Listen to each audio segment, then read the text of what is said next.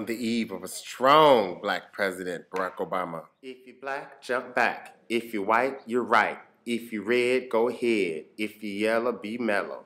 Something like that. There's so many variations of these kinds of rhymes that I was so happy to see Reverend Lowry bring this into the inauguration. I was on my, I was on the floor laughing, but laughing because it's old school. Some people see it as the race card. Obama's in office and now they're talking about race. Yeah, Obama's in office and finally we're talking about race. And I like that there's that sensibility about race. What does that mean? You know, if you're black, you know, you don't have to get back. If you're red, you can get ahead. If you're yellow, you can be mellow. You know what I mean? If you're white, you can actually do what's right. That's different than how the original one went. And what I like about it is it brings a kind of sensibility towards race, a sensitivity towards race. It says that we can talk about race. That's not the race card. Talking about race is not playing the race card. Not talking about race and then whipping it out, terrorist, terrorist, or even what Miss Hillary did, that is the race card. But talking about race in and of itself is not playing the race card for all you people who are unaccustomed to talking about race. And I don't blame you. I grew up in America too. I know that it's uncomfortable to talk about race in mixed company, but now it's been talked about in a way that we talk about it behind closed doors. It's been said on the inaugural stage. What more can you say to say that we're past race being a problem and we're getting past racism? We are not post-race.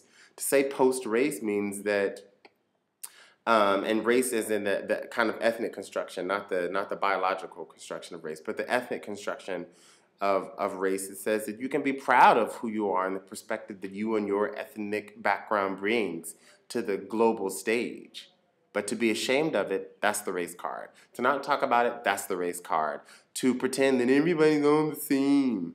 Have you ever noticed that all the people who are saying that, man, I don't see race. I don't see color. I'm colorblind.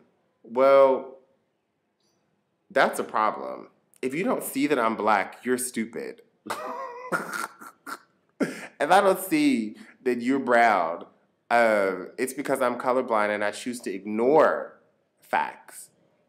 If I don't see that you have pink skin and pretend not to notice that it has any social implication anywhere in the world, that's ignorance.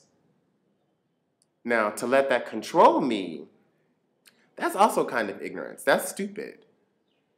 To have insight and sight is not ignorant. To talk about race, to experience race, but to experience racism, that's a whole different story. And it is racist to say that you can't talk about race, that's playing the race card. That's racist. That is internalized racism, and I'll explain to you what that means. It means that you've internalized that any discussion of race implies that you're saying that there's something racist. And racist has been internalized to mean white against black. Has been, not internalized, excuse me, has been reduced to white against black. And it's been reduced to that white against brown, white against yellow, white against, or in places where there is a majority versus a minority, where people have the personal prejudice plus the power to affect the entire destinies of another group of people. So it's not just that I live here in India and I think, ooh, Indian people stink and they smell like garlic. Maybe a person thinks that, but I don't have the power to oppress Indian people based on this prejudice, whether or not I believe that or not. Do you see what I'm saying? And so, looking at the American government, for example, all those people who are, all the 43 that came before and all their families and their relatives and blah, blah, blah, they have the power to oppress. As individuals, sure, but it represents the kind of mass oppression, gender oppression, class oppression. I mean, these were the Union busters as much as they were the Klansmen, and I think that that's the difficult part with facing racism. So this brings me back to why I think it's racist to say that we can't talk about racism. or we can't even talk about race. You know what I'm saying? It's racist to say you can't talk about race and racism.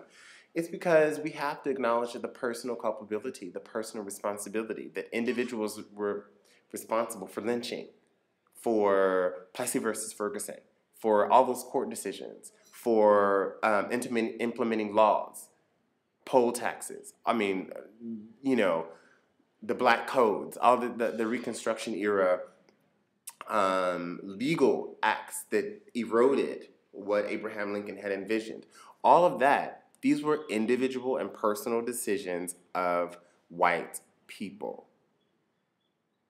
People who were white, not white people, but individuals who were white. And I understand that that's painful to accept that, wow, many people's ancestors organized around race. And whether or not you like it or not, those ramifications still affect us today. They benefit some people in some ways and they harm others in other ways. But it's not neutral. And to accept that, yeah, I understand that it's painful. But not talking about it is racist. Not talking about it is giving into that power, is letting that have the power over you, as opposed to saying, no, I'm going to take back what racism has done to me and say that I can celebrate race. I can talk about black, get back, red, get head, all, you know, all these things, and that they don't have to scare me. That is what's beautiful. That's what's up.